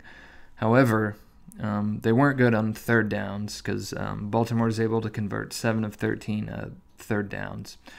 Baltimore had the ball for about 33 and a half minutes. They ran 64 plays to Tennessee's 49. So the defense, they did okay in holding Baltimore to 20 points and not giving up too many big plays to Baltimore to break open the game, but not so great on third downs, not so great on giving their offense more chances to score. Baltimore running game, obviously very impressive. Lamar, like I said, he was their leading rusher. Gus Edwards, J.K. Dobbins, they all pitched in. They had 236 yards on the ground, so that's kind of how they were able to control the game. For Tennessee, though, I think kind of their failure in this game offensively was the refusal. After it was kind of clear that it wasn't working, they kept trying to run, especially on first down. So Derrick Henry, he ended the game. He had 18 runs for 40 yards. He was a non-factor in the game. Now, of course, the thing with the Titans is he's probably the most important player on offense, just because of how good individually he is, and also that they can kind of control the flow of the game. They can use play action off of successful running. He wasn't able to get going, but they kept with the running on first down, with Henry, getting 1 yard, 2 yards, or losing yards, which sets up obvious passing downs, which Baltimore knows and they can scheme for and they can shut down. And basically the refusal to give up running on first down kind of made the Tennessee offense more predictable, which made it easier for Baltimore to defend. Because Tennessee's they've got a lot of weapons on offense, but their offense was held to, I think it was under like 250 total yards for the game. Like Tannehill, he only had 165 yards passing. He had a touchdown. He had a pick. A.J. Brown, he played well. He had something like 80 yards receiving. No one else really on the Tennessee receiving core kind of stepped up. Corey Davis, he didn't even play the fourth quarter. I believe there was an undisclosed injury. I know Mike Vrabel, the head coach, talked about it afterwards the game. I don't think he gave any specifics on what the injury was, but some kind of injury affected Corey Davis, which is unfortunate because although he has been somewhat of a bust, given that he was their first-round pick in 2016, high draft pick, hasn't quite lived up to expectations, but he is having a really good year in a contract year, which is very important. He wasn't able to go out there, be himself. He didn't even play the fourth quarter. That really hurt to not have their second-best receiver out there. One more thing about Tennessee. So there was people were talking about it being a cowardly decision by Mike Vrabel to punt there in the fourth quarter. So it was fourth down. I believe it was 4th and 2. Tennessee had the ball at their own 40. 10 minutes left in the fourth quarter. They're down in the game. They decide to punt the ball back to Baltimore. So, yes, people kind of calling this a cowardly move, which, for one, when did it strange to me that all of a sudden NFL Twitter, the NFL intelligentsia, referring to his head coaching decisions as cowardly. And I don't know, that seems to be a phrase that has just recently popped up and has become something used a lot in discussion and analysis of the NFL. I just thought that was weird because I'd never heard it until starting a few years ago. When a coach makes a bad decision, usually when it's to punt the ball instead of going for it on fourth, that it's a cowardly decision. Anyways, so that was definitely a point of contention. Should Vrabel have punted the ball in that situation? Why not give your offense a chance to continue the drive, keep the ball, not ask your defense to get another stop? Just, go for it on fourth down in that situation. Let your offense try and win the game rather than relying on your defense to make a stop to give your offense another chance. Myself, I don't have a big problem with punting on that situation. Your offense, your running game wasn't working.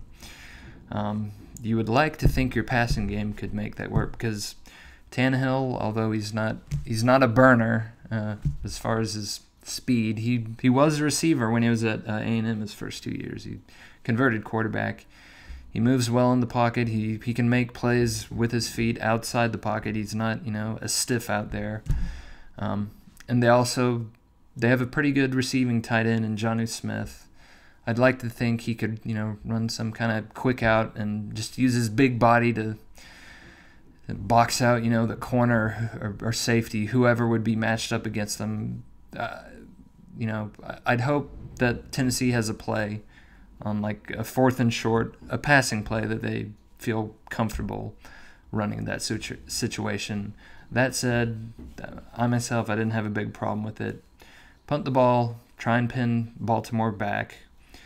Baltimore's offense, you haven't been so great on third down, but you're not giving up a lot of points. Let your defense try and get another stop. Live to fight another day. Don't give Baltimore good field position where they're already almost in scoring position. So myself, I don't know. I didn't think it was that bad of a decision there by Mike Vrabel not to go for it on fourth. Anyways, Baltimore goes on to win. They kick a field. They're up 17-13. They kick a field goal, go up 20-13. Tennessee, desperation drive. Tannehill throws an interception. Baltimore wins. Lamar Jackson gets his first playoff victory of what perhaps will be many. Nice for the Ravens to get a playoff win. They move on. Second game on Sunday, Bears versus the Saints. I'm not going to talk about this game a lot. I did watch it, but it was I wouldn't say it was a pleasant experience, although I don't have Nickelodeon, so I didn't get to watch the Nickelodeon broadcast of the game, and apparently that would have made the game a lot more fun. Anyways, yeah, there's not a lot to say about this game. The Bears, they had a small opportunity there to make it interesting. It was kind of a trick play. It was a handoff to, or it was a toss, I think, to a receiver. Tossed to a receiver who tossed it back to Trubisky. So it's kind of flea flicker. They had a receiver, Javon Wims, wide open. It would have been a touchdown. Trubisky throws a good pass. Does a very good pass to a wide open receiver, and the wide receiver he doesn't even drop it because it didn't hit his hands. It just went through. It went through his hands. That I guess it's kind of a triangle that kind of your hands make when you go up for a pass and you try to catch it like that. How your hands like sort of make a triangle. It just goes through his arms. Incomplete pass. That was pretty much the Bears' chance to make the game interesting. At that point, the game would have been 7-7. Hey, it's still a game. Bears defense was playing okay. Who knows what would have happened? But no, that doesn't happen. They don't get a touchdown. I think they score a field goal at some point in the first half. But yeah, this game it was never past that point. It was never really in contention. Breeze looked pretty good. He was 28 of 39, 2 TDs. Kamara had 99 yards, a touchdown. They held the Bears. The Saints defense played well, but then again, it is the Bears. So yeah, they held them 239 yards and an amazing 1 for 10 on third downs. That, I will admit, that's impressive. So yeah, Bears lose. They're done. Where do the Bears go from now? Are they going to keep Mitchell Trubisky? I would say they either need to trade for a QB.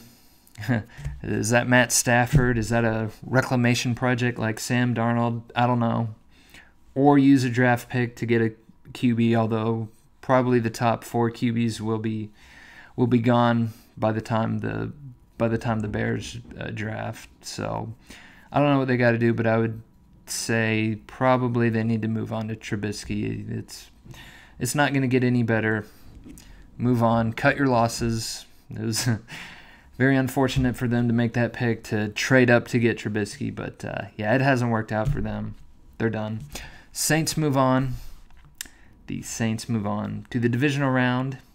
So now, for the final game on Sunday was Cleveland Browns. Now, I picked this game. They were my one upset pick I think I had for the wild card week. I thought Cleveland was going to be able to win, although I had no idea it was going to happen in this fashion. 5 Pittsburgh turnovers, 4 interceptions by Big Ben. Fumble, I mean, I guess, is that Big Ben? I mean, it was a terrible snap, so I don't know who they give the fumble to, if that was Marquise Pouncey. It was a bad snap. It was Marquise Pouncey's fault for the fumble. Anyways, 5 Pittsburgh turnovers. Just from the very moment on that first Pittsburgh drive when bad snap, Cleveland recovers it in the end zone, gets a touchdown. They race out thanks to some more Big Ben bad plays, some interceptions, doinking off Cleveland player. Well, one of them, Cleveland defender, got his arm up on the pass and ball went up in the air and intercepted it. But anyways, Ben was terrible from the start. Cleveland gets up 28-0 in the first quarter. After that point, they kind of tapped the brakes a little on their offense, played a little more conservatively, just trying to run out the clock. But, yeah, Cleveland wins 48-35. Interesting that if you were just looking at if you had no context on the game whatsoever and you just looked at some of the offensive stats, you would say, wow, the Pittsburgh offense was great today. They were 8 of 15 on third down. They held the ball almost 33 minutes. They were 4 in scoring position in the red zone. They had 553 yards. That's a pretty great offensive day, but that is why you don't look at offensive numbers in isolation. You gotta look at the whole context of the game. There's a lot of yards when they had to pass, had to come back. Cleveland was, especially in the second half, Cleveland was definitely had their foot off the gas for a while there. Although I will say, once Pittsburgh cut the lead to 35-23, I bet there were some Browns fans who were just a little bit concerned that Pittsburgh was going to come back, was going to pull off a miracle comeback, and maybe win that game. I'm not saying there was a big probability that was going to happen, but maybe just a little bit, Browns fans, just level with me, that you thought maybe Pittsburgh could come back. But they did not. Cleveland, they were able to score. Nick Chubb had a nice reception, 40-yard touchdown. Cleveland goes back up 42-23, and at that point, the game, I was sure that at that point in the game was over. Cleveland's going to win. So impressive performance by the Cleveland offense. 124 yards rushing for Nick Chubb and Kareem Hunt. Baker was good. Jarvis Landry showing off those Jets with a 40-yard touchdown reception. I mean, seriously, Jarvis Landry, he's not exactly known as one of the speediest receivers in the league, and he looked pretty fast on his touchdown reception, so good for him. Not much more to say about this game other than that. Oh, sorry, forgot. Another possibly cowardly punt, this time by the Steelers. So 4th and 1 on their own 46 at the beginning of the fourth quarter. At that point, it was 35-23. Steelers hadn't been running the ball well that game, just like the whole season. Their running offense was not very good. So, and also they'd stopped Cleveland 3 times. They'd forced 3 Cleveland punts up to that point in the second half. So their defense had been playing a little better, although, I mean, you would expect at some point that Cleveland was probably going to be able to score. So just because there was that nice trend of 3 straight stops, that doesn't necessarily mean you could expect that trend to continue, that Cleveland wasn't going to be able to get at least one drive in the second half that would lead to points. That would probably put the game out of reach. So in this case, given how far behind Pittsburgh was and just what they needed to happen, basically Pittsburgh had to be perfect in the second half, and Cleveland just had to completely be inept on offense the entire second half in order for Pittsburgh to win.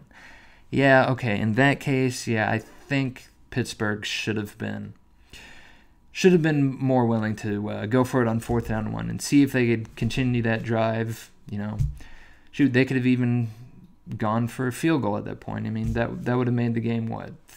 Well, no, actually, never mind. No, they would not have gone for a field goal there. Still try and give yourself a chance, get a touchdown, make the game interesting. Yeah, in that case, I'm not going to call Mike Tomlin cowardly, but I will say, and that at that point of the game, you should probably have gone for the 4th down. So hopefully they learned something with that. So Pittsburgh loses. This is possibly the end of an era in Pittsburgh. Big Ben, was not a good season for him. Next year's salary cap, and these numbers are from Over the Cap, so that's a website. Anyways, they predict that the Steelers, because I should just say what the cap number for 2021 isn't known at this time. So Over the Cap, their prediction is that the Steelers will be $21 million over the cap for 2021. So that means they're going to have to cut some players. Big Ben has a $41 million cap hit in 2021, but they can get $19 million of cap savings if they make Big Ben a pre-June 1 cut. So if they cut him before June 1, they can save $19 million.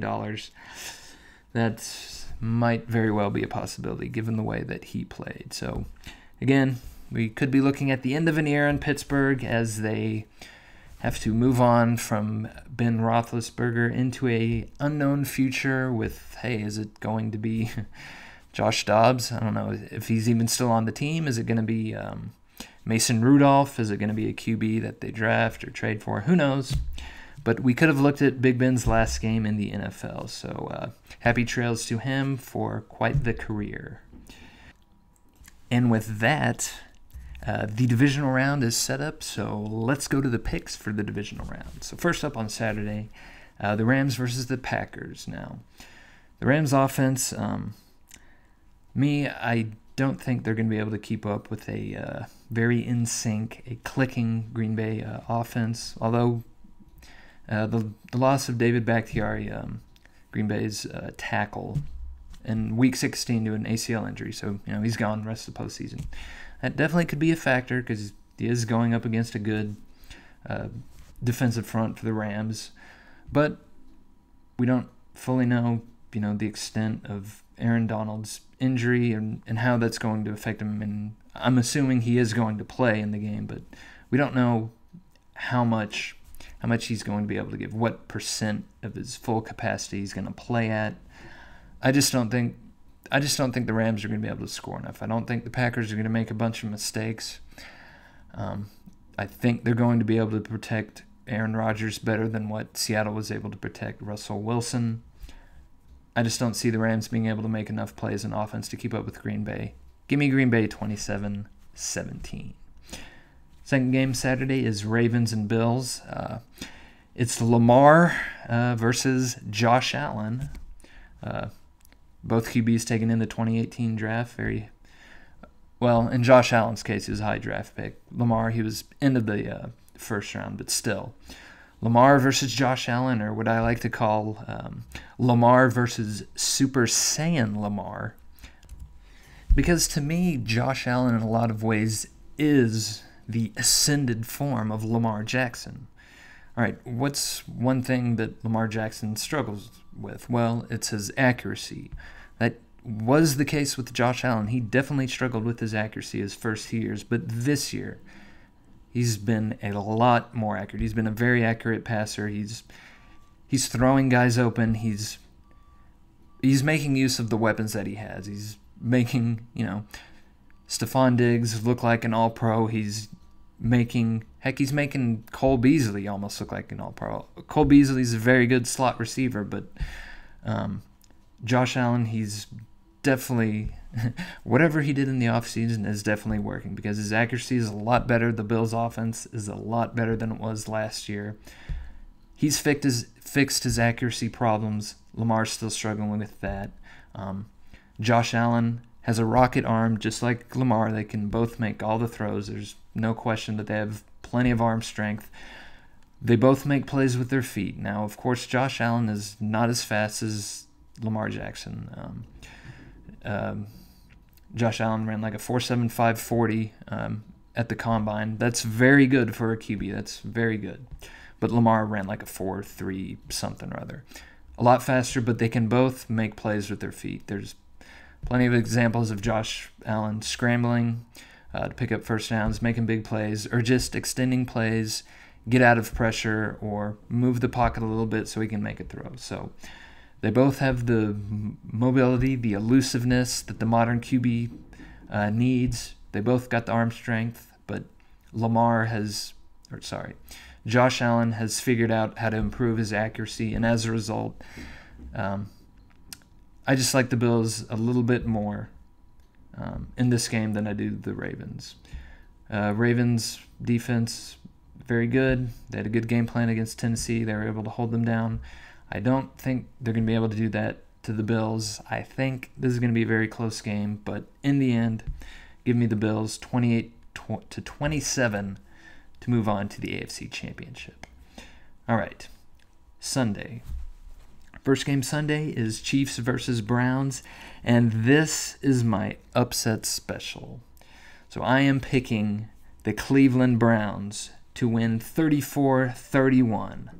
They're able to run the ball. They're able to control the clock. They're able to use play action opportunistically. So Baker, he's going to have a good day. He's going to get it to Jarvis Landry. He's going to give it to David Njoku. He's going to get it to,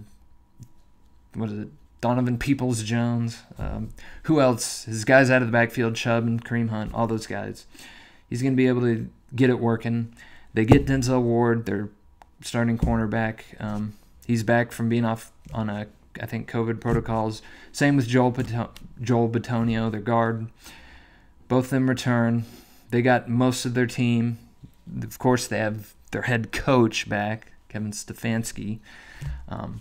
Yes, that is what I'm going with. Cleveland pulls off amazing upset. A humbling defeat for Patrick Mahomes. Rather like Stain in My Hero Academia, where he was defeated by 3, UA students, but he was defeated by Ida, Midoriya, and Todoroki. Very humiliating defeat for such a feared villain to be defeated by 3 amateur heroes still in training. Very unfortunate for him.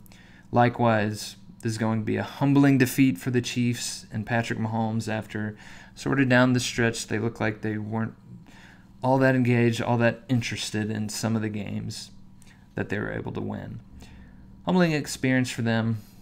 They'll move forward. They'll be fine going ahead. I'm just going to go out on a limb here and say I think Mahomes will win another Super Bowl, but it is not going to be this year. Cleveland wins 34-31. How do you like that? Final game, final playoff game on this divisional weekend. Tampa versus New Orleans. I know New Orleans defeated Tampa twice this year, looking very impressive in both victories. This time, however, I think Tom Brady gets his revenge. I guess if revenge is the right word on Drew Brees. I don't think Drew Brees is fully back from those. His ribs aren't fully healed from that hit he took, a month and a half ago.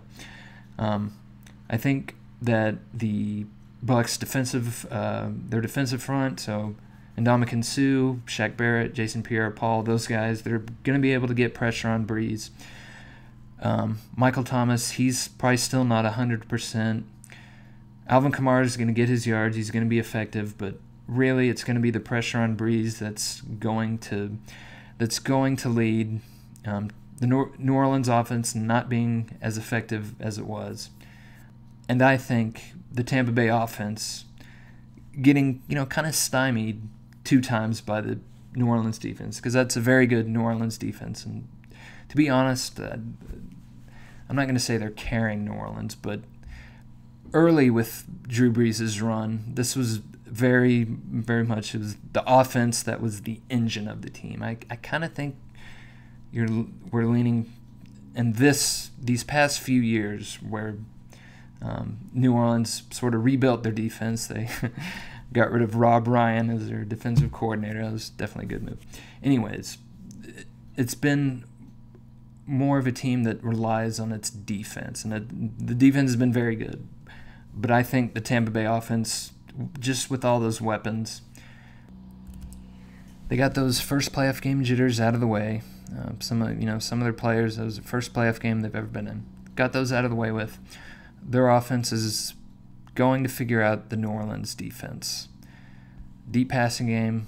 They're going to get going. They're going to be able to protect Brady long enough. He's going to be able to get the ball downfield. Tampa Bay offense pulls away from New Orleans. Tampa wins 35-24. They go to the NFC Championship game. Those are my predictions. We'll see how they turn out. I'm hoping for another exciting and entertaining playoff weekend in the NFL. So now we've arrived at that time of the show where we call upon our good friend Char Noble, the Red Comet himself, to start up that Zaku of his, fire up that Minovsky fusion reactor, because we are going to go around the sports world 3 times faster. One of them is approaching us at 3 times normal speed. You said it, Federation helmsman. 3 times faster. 3 times normal speed. Incredible. All right, for our first stop. To the world of golf. How about that?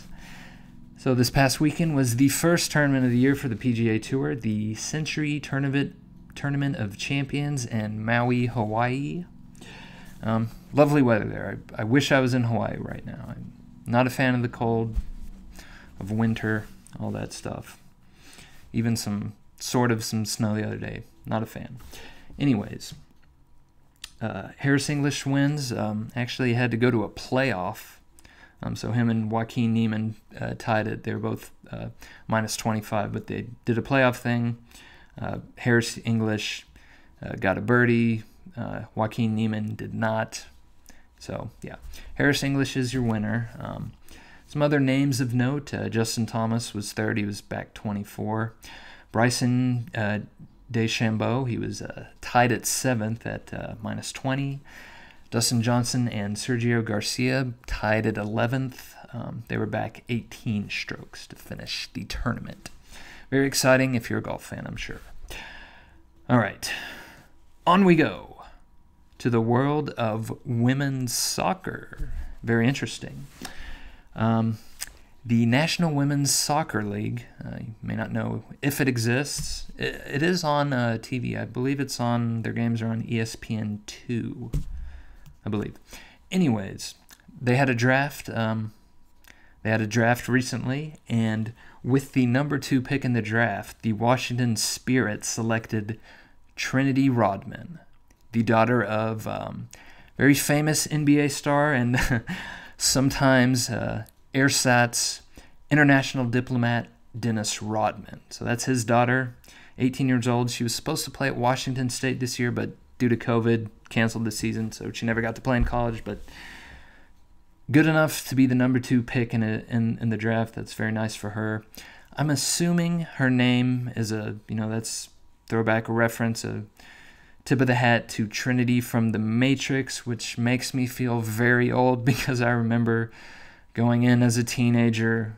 I forget how old maybe I was 15 when the first Matrix movie came out, seeing it in the theaters. It makes me feel very old, very sad that I am old enough now that people who named their children after Trinity are now themselves adults. So very troubling to think that I'm old.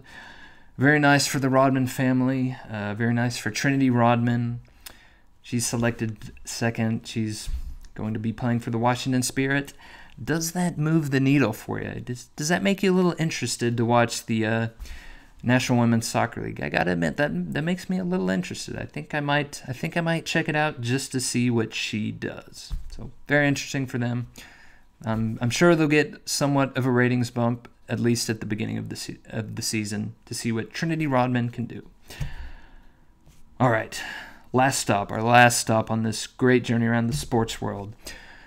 We turn to the MLB, but specifically to baseball cards.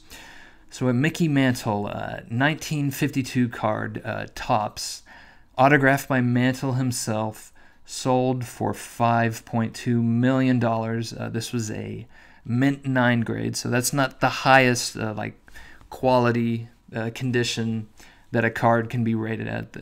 10 is the highest. That's mint condition. This is almost mint. It's 9. It's very close to being up there. But yes, that's the most that any baseball card has ever been sold for. $5.2 million. I forget the collector's name. He's some guy who's spent a lot of money on baseball cards. I wish I had that much money to spend on cards. I just got back into collecting football cards after not doing it for like 20 years. I wish some of my cards were worth just a little bit more than what I thought they would be. And kind of disappointed to find out that all the cards that I thought might be worth something, no, they're not worth anything. Anyways, how nice for him. How nice for the... I think that the card itself was like owned by some company or something. It wasn't owned by like just a private person that now all of a sudden is a millionaire. No, it was some company or something. They had this card like in their somewhere in their vaults or wherever they're storing all of the cards, and which is amazing that that card was in such good condition. I mean, mint grade for a card from 1952. That's very good condition. How nice for them. How nice for the guy to spend $5.2 million on a freaking piece of paper with a picture and some stats on the back. Very, very, very interesting, the world of card collecting. Maybe we can get into that topic at some point in another episode. But for now, thank you to Char. You can leave us right here. We'll find our way back home. That is our trip around the sports world 3 times faster. Now to our final segment for this episode. This is going to be a news segment that I promised at the beginning of this episode. So what I'd like to do in this segment is to dip our toes into the water of sports statistics and metrics so that we can all become better sports fans, better consumers of sports, have a little bit of a more educated opinion in the way that we watch sports, and so I'd say most importantly, so we can use statistics and metrics so that we can better understand a player's contribution to the overall team effort. So what I'd like to do for these segments is I'll just pick one, statistic or metric. I'll give a little background on it, what it's trying to explain or to quantify a player's performance, and then highlight the strengths and the weaknesses of that statistic or metric. All in the goal of pursuing enlightened discussion, healthy exchange of ideas between sports fans. So yeah, hopefully some of these maybe you're not so familiar with, and in whatever way that I'm able to, I can share some of my knowledge with you. And we can both grow as sports fans. Isn't that lovely? So for today, the statistic that I'd like to look at, well, let's call it a metric because it combines a bunch of other statistics. So the one that I'd like to look at today is the player efficiency rating that's used in basketball. So this metric was developed by John Hollinger. He was a writer for Sports Illustrated for ESPN. He's currently at the Athletic. It's hard to say. And he was part of the Memphis Grizzlies front office. So what this, and it's probably best to call it a metric because it combines a bunch of pretty much all of the traditional box score statistics that you'll find in basketball, like points, rebounds, steals, free throws, blocks, those kinds of things. It combines them all. It does some fancy little math. And what it's doing is it's measuring a player's overall contribution to the team by taking the positive statistics that he contributes, like his points, rebounds, and steals, and subtracting some of their negative statistics, like how many turnovers they commit or the missed shots. And then it controls for the pace of play and how many minutes a particular player plays in order to get a more accurate estimate. We could call it the causal impact of a player on the game. So what do I mean by pace of play? That just means how many possessions in a game does a team typically have. So some teams can be more up-tempo teams that play an up-tempo style of offense. They're going to have more possessions in the game. So that means there's going to be more opportunities for all the players to gather, statistics. They're going to have more opportunities to shoot the ball, to rebound, to steal, also to have turnovers, commit fouls, those kinds of things. But that means that players who play in offenses that are slower tempo are penalized because their teams average less possessions per game, so there's less opportunities for them to pile up statistics. So you're not really comparing apples to apples if you just look at the raw points or rebounds or steals that a player contributes. You want to look at it from a per possession perspective in order to see how the player is contributing per possession in the game. So that's what's meant by controlling for the pace of play, that we don't want to look just at the raw stats. We want to make sure that we're looking at the estimated impact that a player has on each possession of the game.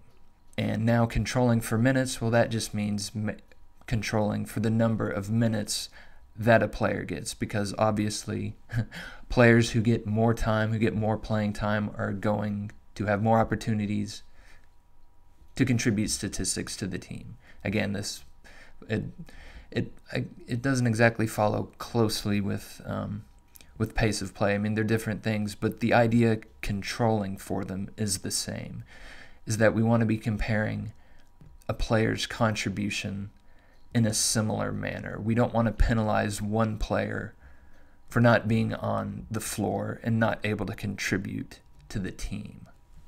We want to be able to say, when this player is on the floor, this is how they can impact the game. So after all that whole big long formula is calculated using all these box score statistics, the last thing that's done to the rating to make it into the PER rating that we all know is that it's normalized so that the average PER rating of a player in a particular season is 15. So a 15 would be just an average player in the NBA. A player with a PER of, say, under 10, they're not going to be in the league very long. They'll be in the development league, or they'll probably be out of basketball. A player with a PER of 20, that's a pretty good player. That's a pretty good start. That's maybe your second or third scoring option on a good team. A PER of 25, now that's an all-star or borderline all-star kind of performer. And then a PER of 30 or above is just that's an MVP type player. That's getting up there. If a player can average 30 PER in a season, that's a very impressive, very perhaps even a historically great performance in the season that a player's done. If they can average 30 PER in a season, that's incredible. So that's kind of how to interpret the ratings. Like, that's kind of the scale on which to grade a player's PER. How you can think about it. It's just probably actually the most important thing is just to know that it's normalized so that 15 is average. So the strengths, I think, of this metric are that, as I mentioned, it controls for pace of play and a player's minutes in a game. So we can compare apples to apples when we're looking at different players. And the fact that it also tries to take into account both the positive and negative statistics that a player has in order to get a feel for what overall they're doing on the court. So it's good that it also looks at defensive statistics and not just offense. Some of the weaknesses with PER are that it tends to undervalue defensive statistics, in as much as the fact that it relies on the traditional defensive statistics like steals or blocks. They don't really capture a player's full value on defense, because there's a lot of things that a player can do defensively, both as an individual and as part of a team, that help the team play good defense, but that traditional box score statistics aren't capturing. So think of it as communication. Communication in basketball is key to being able to play good defense, to know if a player behind you is about to set a pick on you, whether you should go under or over the pick, when to rotate to defend another player. Those kinds of things. That takes a lot of good communication, everyone being on the same page. So players who are good at recognizing this, at communicating with their teammates to get them in good positions, that's going to be a good defensive player, but there's not really a way to quantify what they're doing. So traditional defensive statistics, they're not telling the whole story about how much a player contributes to the defense of a team and how valuable that contribution is. So there are more advanced kind of defensive statistics, not holistic in the way that PER tries to be, but they try to look like at fine-grained, very detailed, I guess, situational kind of defensive statistics, like how good is a player guarding in the post, how good are they guarding the three-point line, the two-point line, how good are they defending from the free throw line to the basket, those kind of things that are trying to capture with a little more detail what a player does defensively. So that's one weakness with PER. Another weakness could be that it doesn't value all of the things that an offensive player brings, because it doesn't value the quality of shots that a player is able to get for other players. So you can think of a player like LeBron. Think of all the good shots that he gets for his other teammates, even necessarily that even if they don't make them, if they were still open shots that they were able to get because LeBron draws a lot of attention and he's a good passer.